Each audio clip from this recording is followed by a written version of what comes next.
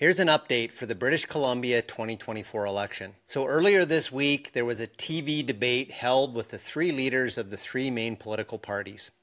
It was hosted by our good friend from CKNW, Mike Smith. So I want to zero in when they were talking about firearms and gun control, hunters and sports shooters. John Rustad, the leader of the BC Conservative Party, said that he was going to come in alignment with the philosophy of Alberta and Saskatchewan and not dedicate provincial resources to help the federal government come into the province and confiscate guns from legal gun owners under the previous gun control bills. In response, Dave Eby, leader of the BC NDP party, said that legal firearms owners in BC were small and insignificant, and if you owned a handgun, you were a gangster. He also said that hunters don't need handguns or semi-automatic firearms. Interestingly enough, I'm about to leave to head to northern Alberta to go bird hunting with my semi-automatic firearm. Let me stand up for sports shooters.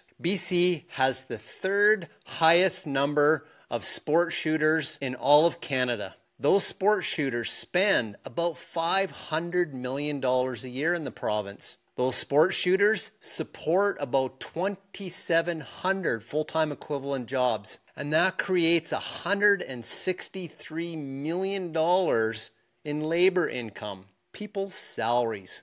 And those sports shooters, through their spending, generate about $74 million worth of provincial tax revenue. Those dollars help pay for community programs, community events.